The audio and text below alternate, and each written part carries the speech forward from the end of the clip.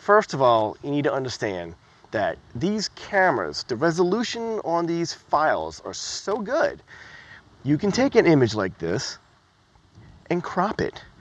Not crop it, but you can crop your vertical image from a horizontal image if you let your images breathe. My name is George Kushler, pro photographer here in New Orleans. If it requires a camera, I'm your guy. My gear of choice is my Fuji X-T3. I switched from Canon to Fuji and I have not looked back since. These are my vlogs, these are my videos, this is my YouTube channel.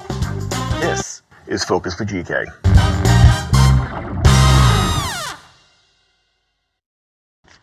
Breathable images allow you to have a shot within a shot. Let me explain.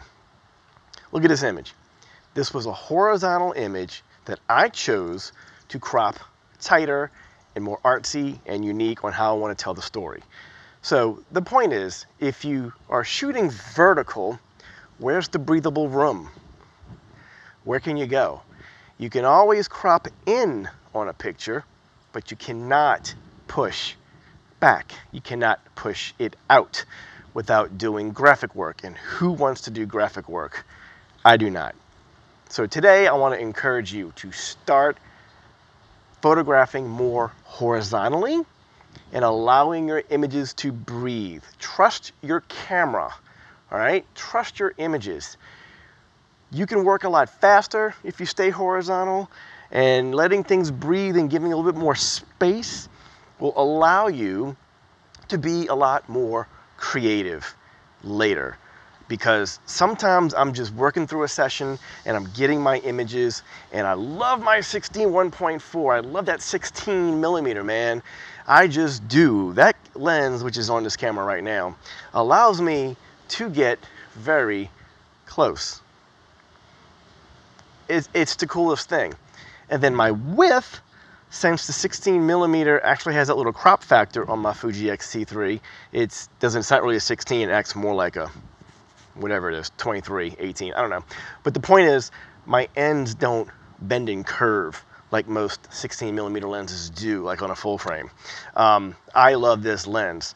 However, what makes me so happy though, is when I'm back to the computer the next day, you're looking at your images, and when I get the scene that I want with the breathableness area with my clients, and I get the shot, I'm like, ooh, this is really cool. Image number 1 to show mom. Bing! Wait a second. If I crop it like this, I have a second image to sell or show mom, and it's from the exact same image. Bing! That's a win-win. As Baron would say, yeah. That's his whole, I love. Baron's awesome, you guys. Go follow his channel. Yeah.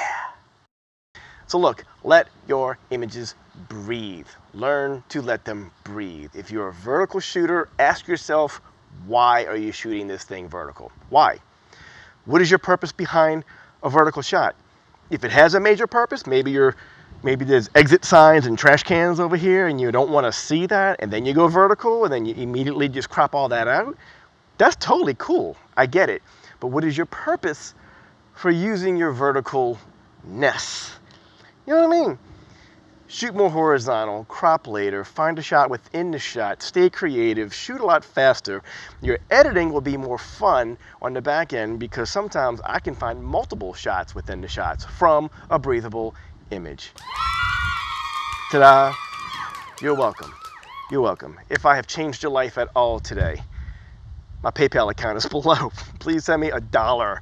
Just $1, man. I want to hear the little cha-ching kind of go off.